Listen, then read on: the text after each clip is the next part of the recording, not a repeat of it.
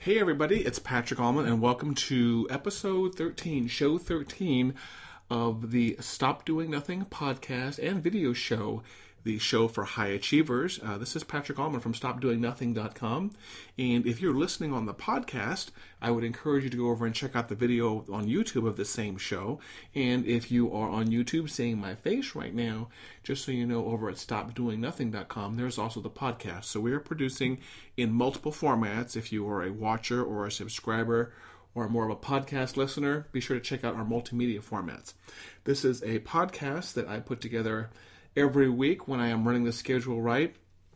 And it's all based on the things that I share at StopDoingNothing.com, which have to do with being a high achiever, being highly productive, growing as a human being, time management, financial management, all those things that I've learned over my decades of living to make us better human beings, and the mistakes I've learned and why I want you to learn from them and things like that. So if you haven't done so, I would encourage you to go over to StopDoingNothing.com and learn some more, and also watch some of the back episodes and listen to some of the back episodes of the podcast, because those are all over there on the right-hand side. We are in episode 13 today, and this one we're going to be talking about 5 things that I wish I would have learned, or I wish somebody would have told me as I was graduating high school. And this one came up because every now and then I get asked to speak about lessons that kids should know as they're either leaving college or entering college or leaving high school. And so this is a topic I get called upon to speak on very frequently. And what I'm hoping is that there are some younger show watchers, some younger podcast listeners, and that are going to pick up some of these things. So again, they don't make some of the issues or some of the mistakes I've had in life. And if not, if you're parents, please do me a favor and send them a link to this show, because these are 5 key things that will make their life easier. Will make it so they're not becoming so opinionated, so they don't get as many arguments, as many fights, and just so they kind of have a good foundation for everything else that comes. Oftentimes you hear that these lists of things that you should have learned when you were younger being expressed in terms of, well, things I wish I would have known in my 20s or my 30s, or things I would have known, as I was graduating college. And I'm thinking that by the time you get to college, your opinions and the way that you think are pretty set. I mean, they can be changed, but they're pretty fixed, and they obviously get harder to change as you get older. Once you're through college, you have some pretty firm opinions, and obviously the older we get, the harder it is to change our opinions. So I'm thinking that this list right here is perfect for somebody, like I said, who is graduating high school or maybe graduating junior high school. Like I said, these are lessons that I've learned over the years. So again, do with these what you will, but if you adopt the 5 things I'm about to say, or if you pay attention to these concepts, you will not get as many fights. You will just overall, I think, have a better life. So let's just skip why I want you to know these things, because they're really good things, and get into the actual list themselves. And these are in no particular order. I think I saved number 5. I think I like number 5 for the way it was for the final one. But the first one that I want you to realize is that there are no right and wrongs in the world. I guess I should say there are very few right and wrongs, because of course, let's never speak in absolutes, right? Let's never ever speak in absolutes. But there are very few rights and wrongs in the world. Most of what we know and most of what we discuss in this world are opinions. They are our opinions. They are opinions of other people. They are opinions of experts. They are opinions of theologians. They are opinions of politicians. They are just what other people think. And we spend most of our life consuming opinions of others. And I think when you're really young, you tend to adopt the opinions of your parents, the opinions of your teachers, the opinions of what you see on TV.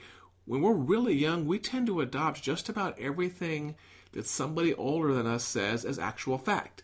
If somebody says that, and this is a good example, Democrats are bad, Republicans are good, if someone tells you that when you're 12 or 13, you're going to believe that because it's an elder person that told you that. It's somebody who you know, like, and respect told you that, so you're going to believe that. So we just tend to take things as fact, when really what we're listening to are people's opinions that are being shoved into our heads as facts. And so just realize that as you grow older, that there are very few rights and wrongs, very few facts in the world, and also be aware that people love to state their opinions as facts. And there are political people who will argue up and down that a particular political party is great or a particular political party is bad. And they will give you the reasons. Reason A, B, C, and D is why this particular political party is awesome and why this one is horrible. And really, they're just opinions. And just know the difference between facts and very fervent opinions, very hard, strong opinions. And also be willing to not fight for opinions, because people get into a lot of fights when they really stick to their opinions really closely and they hold them close and dear to their chest. So I want you to think more, and that actually segues pretty well into number 2, which most of your opinions are opinions of other people. Like I said, we get that from growing up. They're not our own opinions, or I guess you could say they're our own opinions, which are developed as a result of hearing opinions of other people, who are in turn developed from hearing opinions of their people and their people and their people. So think about it. If you were the great-great-great-great-great-great-grandchild of a gentleman, and he told his son a particular viewpoint, and that son passed on to his son, etc., etc., etc., and that viewpoint was never changed, but what you're really doing is you're hearing the viewpoint of several generations of your family a while back.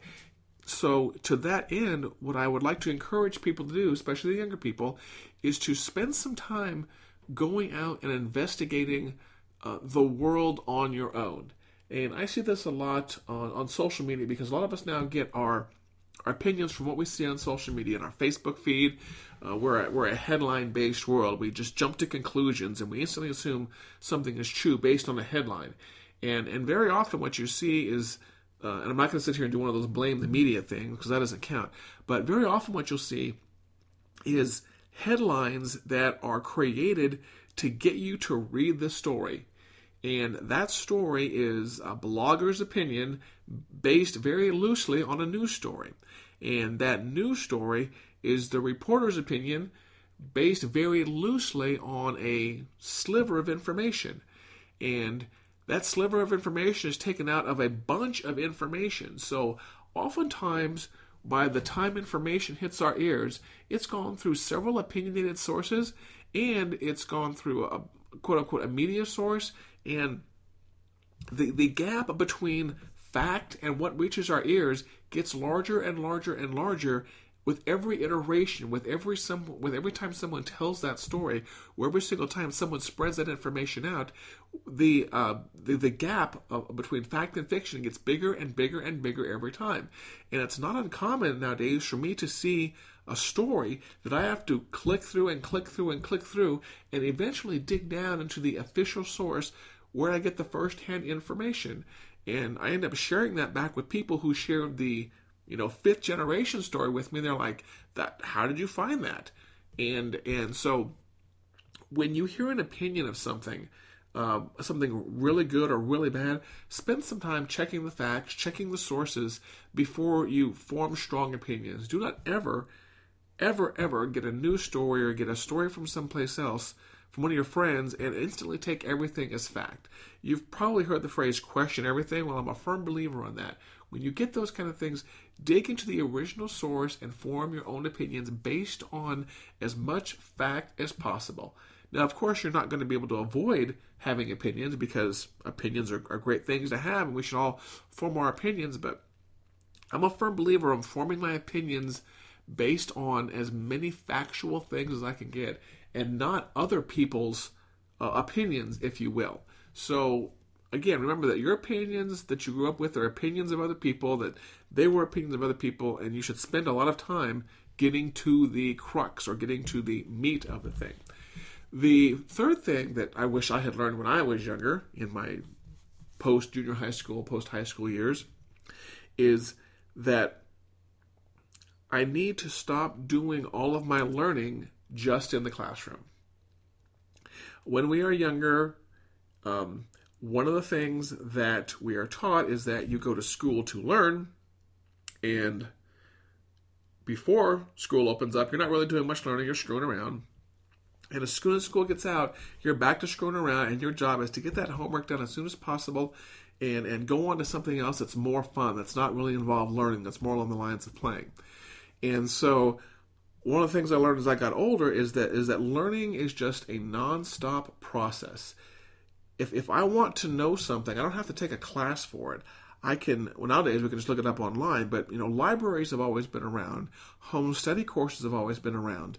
Do not wait for the perfect learning environment, be it a high school or a university session. Do not wait for that perfect environment to learn something. If you want to know something, pick up a damn book, go to the bookstore, go get a magazine, hop online, go buy a course. It's amazing that how many colleges and universities are putting some of their entire curriculum, some of their entire coursework online. So, if you want to go learn what people learn when they take a class on modern history, you can take the course online for free, like at MIT, or if it was something scientific or technological. There's not a perfect learning environment. It's not the classroom. It hasn't been the classroom for a long time. All the great things that you learn, you pick up in the world, you pick them up from books, you pick them up from non-classroom sources. That's what's happened to me, is when all the great things that I've learned, be it public speaking, be it computer programming, be it what you're seeing right now, the podcasting, the video work, the way I dress, all that stuff I haven't learned in classroom environments. So get this concept out of your head that the only place you can learn something is a classroom. And if you're not taking a class, you can't learn. If you want to learn something, find a way to get it. Libraries are still free last time I checked. With the internet being up 24 hours a day, if you want to take a class at 3 o'clock in the morning on theological history or how DNA structure works, that information is available to us 24/7. So learn to learn outside of the classroom and learn to absorb as much information as possible whenever you possibly can do that. And the fourth lesson now, I've gone, my first three were kind of, well, now I guess you can go along with four as also as the same path, is, you know what? Keep your damn nose out of other people's business. Throughout elementary school and junior high school and all throughout life, at some point in time, there are certain people who become obsessed or consumed with other people's lives. They either go out of their way to make their life a living hell, they spend time watching TV, observing other people's lives because they think it's more interesting than their own life. And I think that's a really sad, unfortunate way to use your time, is to spend it watching somebody else living their life. To me, there are a few things that are more sad than sitting on the couch on TV observing somebody else's life. Because what you're doing is let's forget the unhealthy part of just sitting all the time, but you are burning your daylight hours. You're burning your time. You're burning the time where you could be creating great experiences watching somebody else's great experiences. You're burning time that you could be outside having fun, watching somebody else have fun. There's nothing more sad than watching somebody on TV who's climbing mountains or going on adventures or running along the beach or doing things that are wild and crazy and fast, and you're on TV with the remote control watching that stuff? Are you kidding me? That's a freaking joke. Don't spend your life watching somebody else's life, and keep your nose out of other people's business. Those two kind of go hand in hand there. But my whole point there is if you spend more time on your life and less time worrying about what somebody else is doing with their life and what they're doing behind closed doors and who they're seeing and who they're marrying, your life will be richer. You can create a better experience for your life. You don't have to sit around all the time and say, "Oh, my life is boring and I never get to do anything." You know what? You can't. You have no excuse for that when you're watching somebody else's life and you're sticking your nose in other people's business. So, again, try to spend as little time as your life as possible, if not zero time, just keeping your nose in somebody else's business. The last one is one that if you ever see me speak at any kind of conference or any youth groups, is the power of communication. And if I had to pick one thing out of these five that I wish that I would have learned when I was younger, and I want you to learn as someone who's younger in age than I am, is that the power of communication is one of the best possible skills you can have in life. and I'm going to mainly refer to public speaking. I've probably only been speaking steadily in the past 10 years, whether it's for free speaking engagements, whether it's at conferences, whether it's on camera. I've only been doing that really strong maybe the past 10 years, maybe 17 years since I've been in business. And I am really jealous of kids who pick up this same skill, the skill of great communication, when they're in junior high or when they're in high school. I wasn't the kind of guy who took debate classes or speech classes or poise classes or appearance classes or cotillions or any of that stuff. And I really regret that, because what I've learned as I get older is that the people that accomplish their goals, the people that run great businesses, the people that are able to inspire and move mountains and move other people and control groups and get the things they want done and help other people, those people are more than likely really great communicators. I run a marketing firm, Focus Online Marketing Agency, and one of the lessons I preach to people is that a poor product which is marketed well will always beat a great product which is marketed poorly. And public speaking is you marketing your ideas. It's you marketing your thoughts. It's you marketing your product or your service or your business. That's what public speaking is.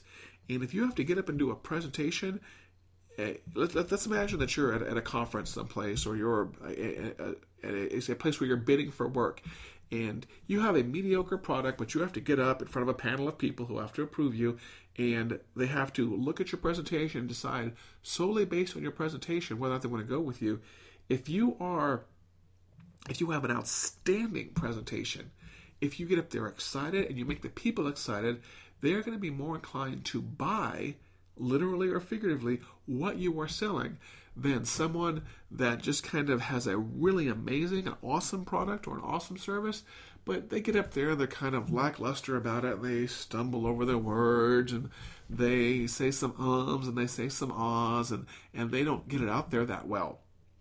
So remember that if you have great ideas, or you want to have great ideas, you're going to have to learn to express them. And the best way you're going to learn how to express them is through the written word and through the spoken word. So out of all these, number 5, if there was one thing that I wish somebody had told me on the day I was graduating high school, it would be start taking public speaking classes and learn how to become a great public speaker. There are many organizations that do this. There are Toastmasters in every country, every city in the world. I would encourage you to also look at the National Speakers Association, which I'm a member of. And more often than not, people ask me, how do you get started as a professional speaker? Where do I go to register as a speaker? There is no organization or board or whatever you want to call it that says that basically where you register that says you're a professional speaker. You're a professional speaker the day you decide you're a professional speaker. That's something else I've learned is once I became a professional speaker is you can join various boards and get various certifications and go through various skill training things and take various classes.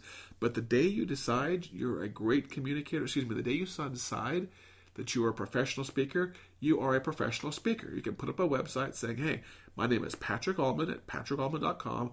I am a professional speaker. If you pay me, I will come speak to you on any topic that you see listed on my website or any topic that we talk about. Obviously, you're going to have a niche. You're going to focus on a particular topic. But if you're the kind of person who is either really young or on an age, and you want to go that route of being a professional speaker because you've seen a professional speaker at a conference, and you've seen how they can move people, they can command mountains, and they can basically rule the world with their voice, then just decide that you want to do that. Start practicing, join a Toastmasters group, and hang your hat out there someplace and say, you know what? I have this experience. I have this story. I have this thing I want to share with you. I am a professional speaker. And again, it's amazing how many times at a conference I get emails afterwards, I get text messages, I get calls, or I get people that just come up and shake my hand and say, why are you so good at what you do? What classes did you take? Who was your mentor? And again, more often than not, I say, I just decided to do it. I practice at every possible chance I can get. I'm singing to myself in the car. I talk to myself sometimes in the car as I'm on my way to a presentation. I do things like these video recordings and these podcasts to practice my expressiveness, to practice how good I am at a topic. So again, Running through these 5 again. The first one is there are no right and wrongs in the world. The second one, that most of your opinions are opinions of other people. The third one is stop doing all of your learning in the classroom. 4, keep your nose out of other people's business. And number 5, you cannot beat the skill of the power of communication and the power of public speaking. And please, please work on enhancing that skill. This has been Patrick Allman of StopDoingNothing.com. You've been watching episode 13 of the Stop Doing Nothing podcast / Stop Doing Nothing show, whatever you want to call it. Please be sure you subscribe on iTunes. Post reviews on iTunes if you would, whether it's a 1-star or a 5-star. Preferably it's a 5-star and I want to hear about it. Also, we have this program on Stitcher and on SoundCloud. And you can just look up Stop Doing Nothing, either one of those places or on iTunes. Or look up Patrick Allman, you'll find me also. The best place is to go to the website, StopDoingNothing.com, and over on the right-hand side, we have links to our video channel, links to our Facebook page, which I encourage you to join, and links to Stitcher, SoundCloud, and the iTunes podcast, which you're going to subscribe to. One more time, this has been Patrick Allman signing off. Have a great week, and we will see you for the next podcast, which will be a week from now, and I believe that is April 4th. Next Thursday is when I record the next one. I'm always interested in your feedback, and I'm also always interested in any particular topics you want to hear about. Please share those with me on Facebook, on Twitter. I'm at Patrick Allman on Twitter, or email. You can email me at patrick@allaboutfocus.com. Until next podcast, until next show, have a great week, have a great weekend, and we'll talk to you soon.